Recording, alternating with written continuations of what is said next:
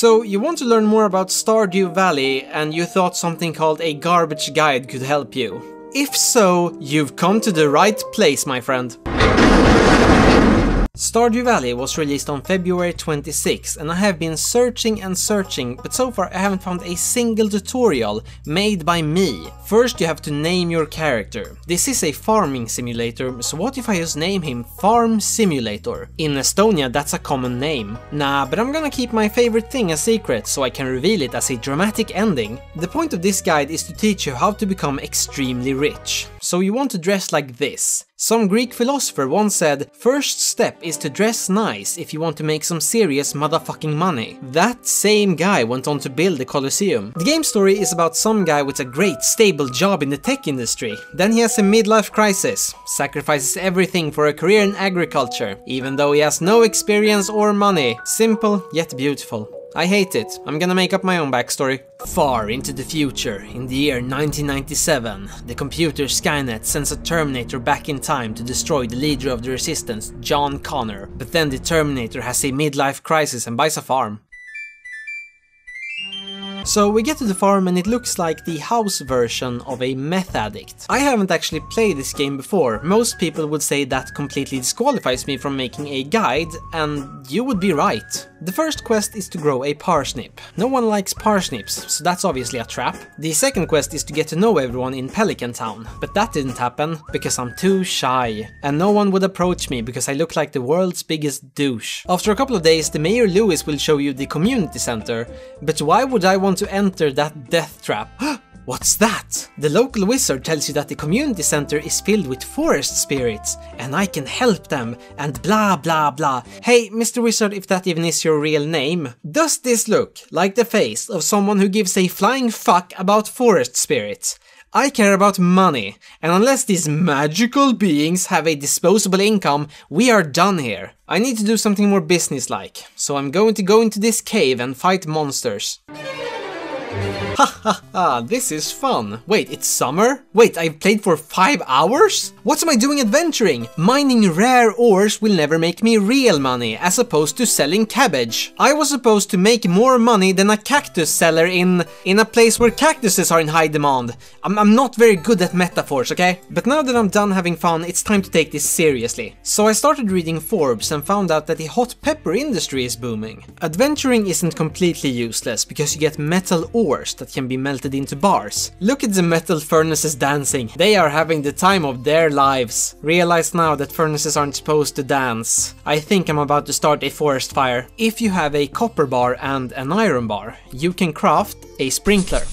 But it was all for nothing. By the time the peppers had finished growing, the pepper industry was dead. I am starting to give up on my dream. I have decided to grow pumpkins. You see, the United Statesians have this holiday in late October where they celebrate pumpkins and skeletons. Yes, it sounds made up, but it's true, you can look it up. But not only am I well versed in the world's cultures, I am also a genius entrepreneur. So I'm going to sell the pumpkins after Halloween, when there's no competition. My stone walls have started to deteriorate, some have even disappeared completely after only 6 months. My PhD in geology makes me think that is not very scientific, but I wasn't sure. So I borrowed a stone from the lab and filmed it over the course of 6 months to see how fast it would decompose. But after 6 months, it was Earth. The game was right. My pumpkin plan worked. I now have some money. I also own chickens. As you can see, I have 2 fences. That's because I saw this documentary about some people who wanted to make chicken pie. Then the chickens found a wacky way of escaping by flying away. I think it was called District 9. I have built 2 pens for cows. I'll treat this pen better and then tell these cows that they can become a part of these guys if they work really hard. But they can't. Because sure, all animals are equal, but some are a bit more equal. The winter is a great time to decide how you are going to make your fortune. I've sold peppers and pumpkins and made horse shit. Time to switch to something less legal. Because crime does pay, kids. So I started selling mayonnaise. I didn't think I would be able to sell anything, but mayonnaise exploded like an atomic bomb over our culture. Literally everyone was doing it. Actually, if you tasted mayo in the late 80s, early 90s, there was an 80% chance it came from us. Even with the DEA destroying my base of operations and the Colombians taking their cut, I was still making more money than I could spend in a lifetime. I was finally rich. Now that I'm filthy rich, my first instinct was to buy an orphanage so I can demolish it and turn it into a factory. But there aren't any orphanage in Pelican Town, so I bought this random house.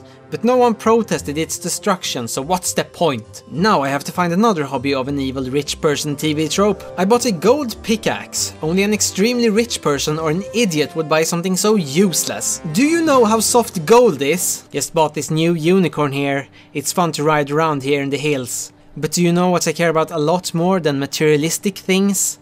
Money. Huh, Yo-Yo Mart wants 4,000 so they can get the community center to demolish it and turn it into a warehouse? That's my orphanage plan, you piece of shit! The community center! It's run down! There's not even anyone living in here! You are fucking terrible at this! Where the hell is the mayor? I'd hate to see it all dried up. Was that a threat? That's it! I've had it with your anti-corporate bullshit! I shall run for new mayor! Turns out the game doesn't have that feature. I was like 90% sure it was in the latest patch. But that's okay. I'm going to become something bigger. I'm going to become Emperor of Pelican Town. I just do not understand. Why is that not in the game? It's like the creator has never even been to a small town.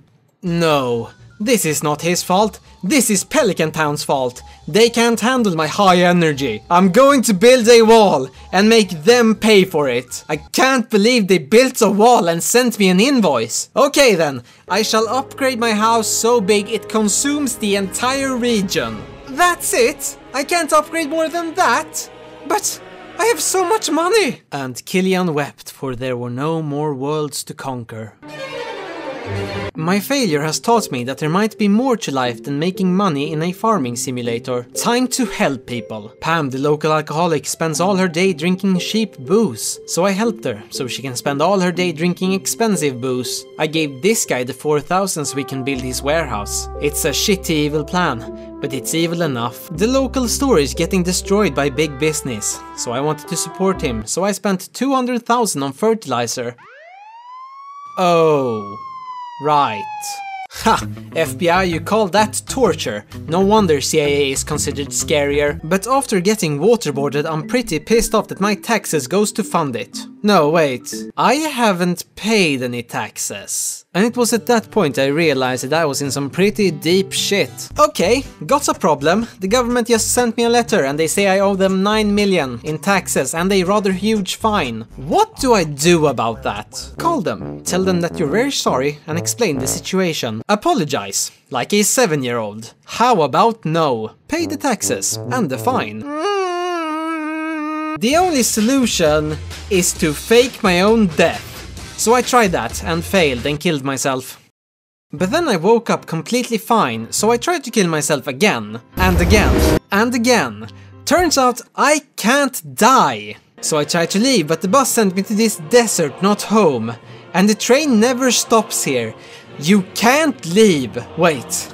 If you rearrange the letters in Pelican Town, you get Let Panic Own. Of course. The intro was a ruse. You're not playing as this guy, you're playing as that guy. And this is hell. Wait, what was my favorite thing?